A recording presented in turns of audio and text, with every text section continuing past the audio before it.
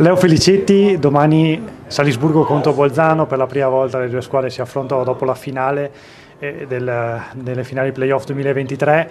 Che tipo di partita ti aspetti? Quanto contano anche le emozioni e la rivalità in una partita di questo tipo?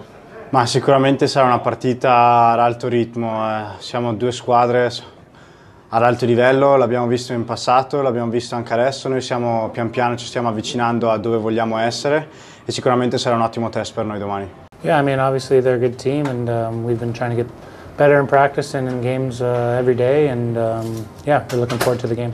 Yeah, I mean, obviously, if we're talking about yesterday, it wasn't our best start, but I think that happens in hockey, and that happens with every team. But I think the way we bounced back and responded is it's definitely a step in the right direction, and yeah, we want to continue that.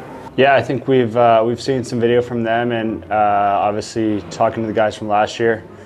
We know the style of play they like. They're a fast team, really aggressive, but I think that's going to play right into our strong suits. I think we play our best hockey when we're skating fast, when we're playing as a close unit, and I think their style of play will bring out the best in us.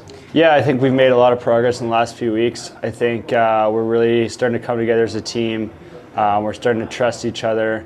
We're building a lot of chemistry, and I think we're starting to build our team identity, which is the biggest thing we didn't have at the start. So I think the last few games, obviously last night, kind of having a slow start, and then really sort of bringing it on in the second and third period, and then I think even the game against Lati, to show that we can fight through games, we can battle through adversity, and we're really strong as a team and as a unit. I think that's starting to show, and it's only going to get stronger as the season goes on.